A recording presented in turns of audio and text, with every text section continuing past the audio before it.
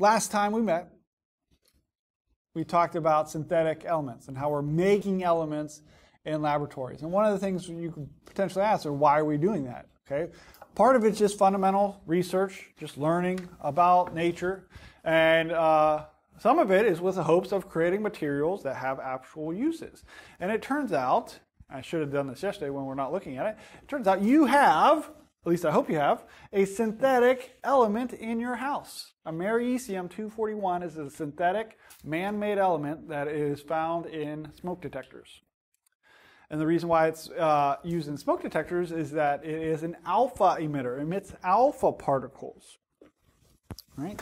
And so how a smoke detector works, or at least how these type of smoke detector works, is you've got your Am-241, and it emits alpha particles.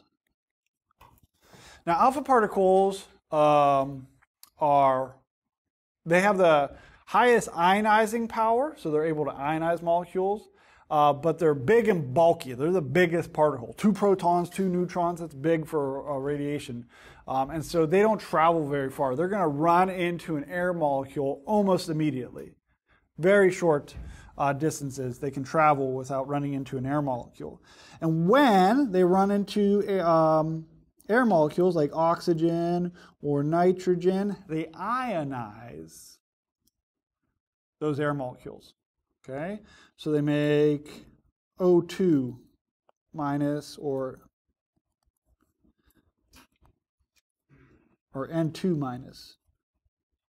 No, plus. It's going to take electrons, sorry. All right, takes an electron away from one of those molecules. So it ionizes the air. That's what it's doing. Then what you do is you set up some detector that's connected to your battery somehow. Okay, that's your 9 volt. It's always 9 volts. I don't know why it's always 9 volts. All right. And when those positively charged molecules hit this, you put a little bit of a negative bias on them to attract them. The electrons from this battery will be routed there. And as long as they go to that detector, as long as that alpha particles, or those alpha particles are ionizing air, everything's fine. The electrons are going to the detector. Everything's good. But what if there's a fire? Now it's getting suspenseful. Okay? Where there's fire, there's smoke. I don't think that's how you say it, but it works. Okay? Okay, then there's smoke. Okay? And just when you thought I couldn't draw very well, I'll do that. Amazing fire and smoke. It's so realistic. Should we run? All right. So what are smoke? What is smoke? It's just unburnt fuel, usually hydrocarbons, usually pretty big particles. And what happens is the alpha particles run into the smoke. And so the smoke blocks the alpha particles. And guess what? Then we're not going to ionize any air, and then those electrons aren't going to be attracted to the detector. They will be then attracted to the alarm. They go to the alarm and make that noise. Yes? And that's why when your battery or the smoke detector, it also goes off?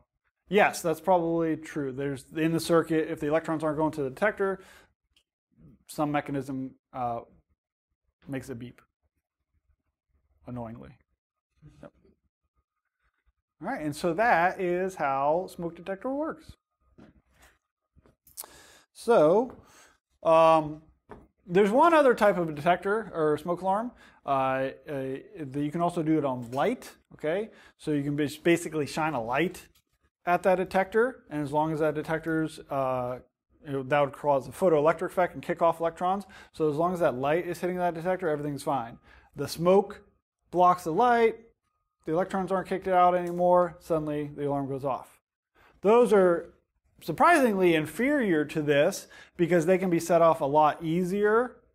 They're much more sensitive. A lot more things will block light than the alpha particles. So if your smoke alarm goes off like every time you cook, all right, if you got one of those, it's probably a light-based one. If yours doesn't go off, very often, hopefully never, it's Am-241.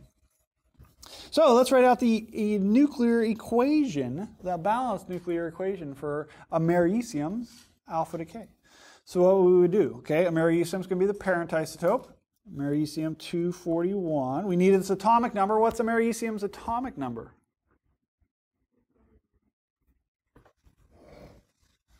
Huh? 95. 95, thank you. All right, so it emits an alpha particle. What was the atomic symbol for an alpha particle? An E?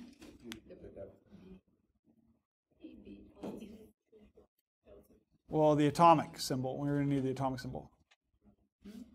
So it was alpha. This was the Greek symbol, alpha. The helium. It's a helium nucleus. That's why I always call it that. It's a helium nucleus. So you remember it's helium. We're going to use helium. Four mass number, atomic number of 2. Always helium 4-2. That's its atomic symbol. All right, so now we're going to try to figure out what the daughter isotope. What are we making in that smoke detector of ours? Okay. So what plus 4 equals 241? 237. What plus 2 equals 95? 93. So what element is that? NP. Neptunium.